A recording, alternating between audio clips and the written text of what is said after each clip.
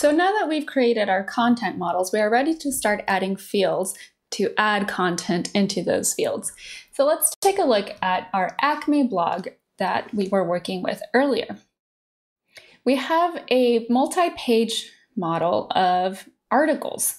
So when I click into one of these articles we're looping through, I can see that my article content consists of a title, a subtitle, an image, some content, tags, and right up here, an author and a date. Now, all of that was built by adding those custom fields into Zesty into my article content model. So let's take a look at that in the manager. Clicking into articles, and I click into one of those articles, I can see all of those fields: title, subtitle, image, content WYSIWYG, some more WYSIWYGs. There's that date picker, the author relational, where I can pick one author to relate to this article. Our tags, which I can click many tags, so it's a many to one relational, and some extra fields down here that we were testing. All of this was built in the schema section. So once again, clicking into articles, here are all those fields that were added, and these can be sorted however we'd like. If you want the image maybe to be the first thing that we select, I gotta drag it to the top. And let's bring subtitle down here. Maybe the date, I want to bump it up. And this is really all just front end views, so it won't affect how your content is displayed. All of that is done by templating in the code section. So let's go through and create a content model. I'll create a single page model, name it sample page, create that, and now we can start adding the fields. So I'll add a text field for the title, and you can see the parsley reference auto-populates. And then for the tooltip, I'll just add some hints as well as for the description for my users.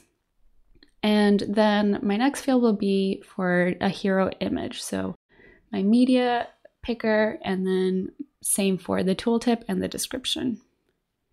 Then we'll choose a date picker, and I'll just call this date created, and I don't need to add any tooltip or description, so we'll just create that. And now we have built out the 3 fields for sample page.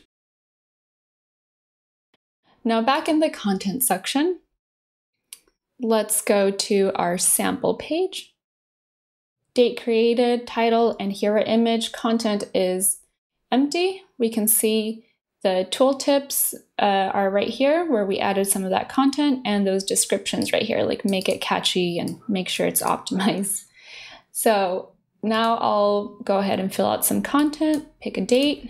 This is my new title and a hero image. Let's pick something from here, maybe a couch. Oh.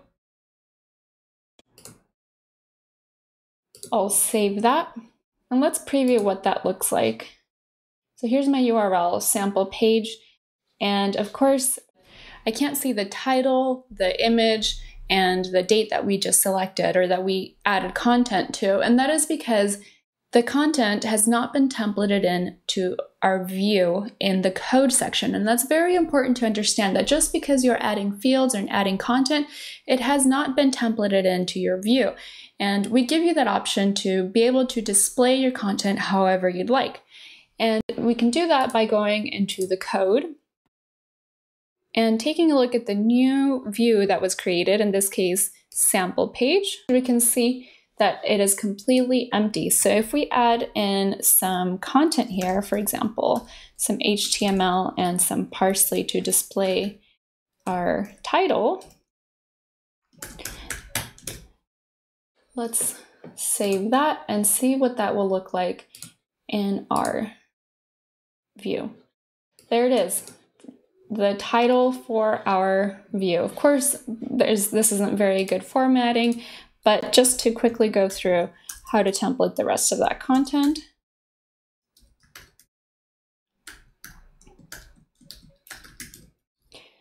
Go ahead and save. Now let's refresh what that view will look like. Here's that title, the image, and then the date. I formatted the date to only display the year, but that can be formatted to display however you'd like. And that is a quick overview on how to add fields in Zesty. I highly suggest that you play around in an instance, add some fields, add some content, and template that in to see really the power of the functions of some of these fields to create dynamic content. If you have any questions at all, please feel free to email us at support@zesty.io. Thanks.